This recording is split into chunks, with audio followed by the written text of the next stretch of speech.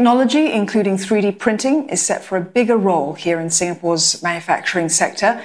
That's after tech giant Siemens launched what it calls a competence centre here.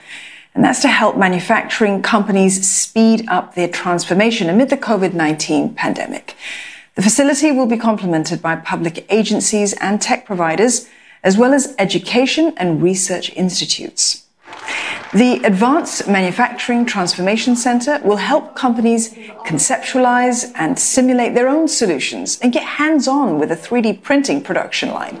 For a fee, the centre will also let companies use high-tech equipment to test out ideas before investing in their own infrastructure. And to help churn out talent for the sector, Siemens is working with Skills Future on a 6-month training course. That's for mid-career job seekers. It's also partnered Singapore Polytechnic to provide students with practical training. Trade and Industry Minister Chan Chun Sing congratulated Siemens on the launch via a video message.